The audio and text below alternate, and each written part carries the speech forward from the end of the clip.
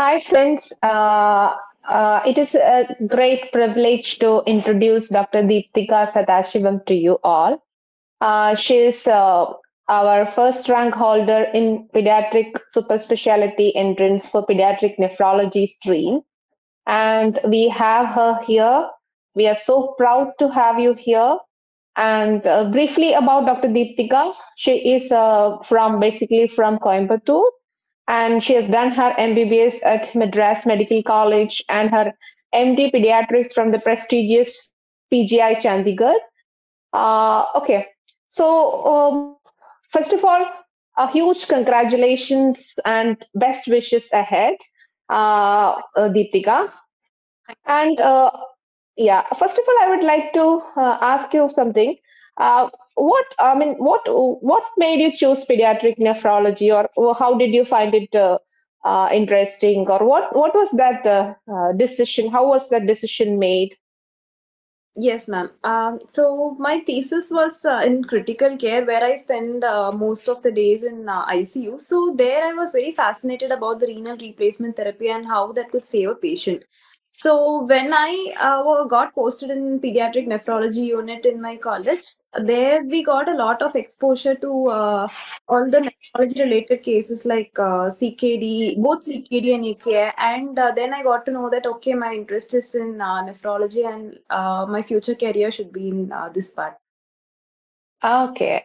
Nice to hear that. Okay, actually, nephrology is very crucial in intensive care, and it will transform the intensive care, whether it Yes. is AKI, CKD, And, or even liver when failure. Everywhere, RRT is coming up. So it's like, yeah, absolute fantastic. Fantastic to know that. Hope you will become a critical care nephrologist, and means who does more in critical care nephrology. I mean, just a hope. yes. And so I understand that you did your MD from Postgraduate Institute Chandigarh. And after, when did you finish your MD, and when was the preparations for the super specialty entrance started? How was that journey? How, in your own words? Yes, ma'am. So, my first posting in pediatric nephrology was in fourth semester, where I got a little idea about nephrology. Then again, I got it during my sixth semester. So, that was during the month of INSS. So, my first attempt was during my sixth semester when I was in the nephrology unit. So, I did not prepare anything specially for nephrology. I just was posted in my unit, learned something from the ward and the senior residents, and just gave the exam. After that, I took a short break. I actually got a fellowship in CMC, but because of some personal reasons, I was not able to take up the fellowship. So after that, this Okay. exam, I think so. I wanted to prepare, like I have to give a good preparation for this exam and get into it. Mhm. Okay. So I hope our Marrow classes helped you in preparation. But most of the times when we see candidates, most of them tell like working in a pediatric nephrology department for 1 year, like that and all. That made them, I mean, of course, working and learning from room and classroom is different. I totally agree. But it is very much, we feel very happy that without even working for in a pediatric nephrology standalone unit, by preparing from our platform, you had cracked with flying colors. So that's very, it brings immense happiness to us. So, so what I can understand is it is not important to work in the unit if you prepare very well otherwise also. So how the classes helped you, or what is your impression? How should we improve our classes, or any suggestions from your side? Yes, ma'am. So I actually like prepared only for 1 month. Like serious preparation was only for 1 month, ma'am. So that time, like I had very little time. So I wanted to like just before that, I was just going through pediatric nephrology at equal intervals from all books and also like ISPN classes and lectures, everything. So during that 1 month, I needed some reinforcement because, as you told, I have not worked in any nephrology unit for a long period. So if we see some cases, then it goes into our mind easily. Otherwise, like just reading from the book doesn't give so much of insight to us, and we don't know which points are important and which points are not. So that time, the Marrow lectures helped me because whenever you take some like particular topic and say some important points that stayed in my mind.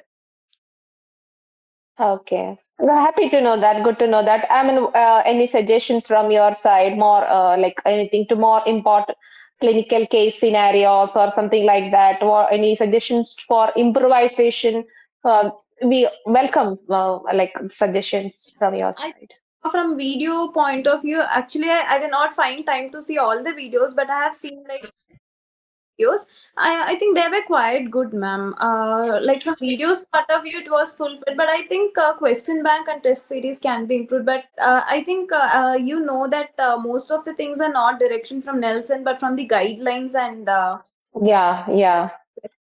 Yeah, so it is very difficult to read from different sources. So once you bring together everything, it's a single thing, it is easy for. Yeah, I understand that. yeah, because So standard guidelines in Nelson, so we have to go to these guidelines. So from that yeah, point of like obviously when we give super specialty exam we have to read all the guidelines completely, but when you like some points, important points, so that help to maybe score a little higher. okay.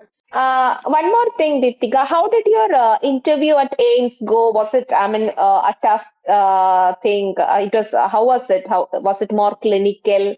How did it go? Just wanted to, just curious about it. Yeah. Yes, it was more of clinical, ma'am. Like we would have a scenario and they would be asking questions like how we would approach with that particular case. For example, I got a case of lower urinary tract malformation, and they ask questions from those cases, and we would have spotters like it may be a histopathology or any nuclear medicine imaging like that. Hmm. So Okay. it So was okay, ma'am. Like it was more of clinical rather than factual. I understand. So actually, this is something where I think we could from Marrow we could improvise because we don't include more like many clinical scenarios. Sometimes we improve to make the discussion little lively and little interesting, but not like many. But many a times interviews are mostly clinical. So this is the place where the people who have worked really makes a difference. But Deepthika, you have done a wonderful job. Maybe the experience from PGI also was really helpful, especially when it comes to clinical scenarios. So maybe Yeah. this is one thing.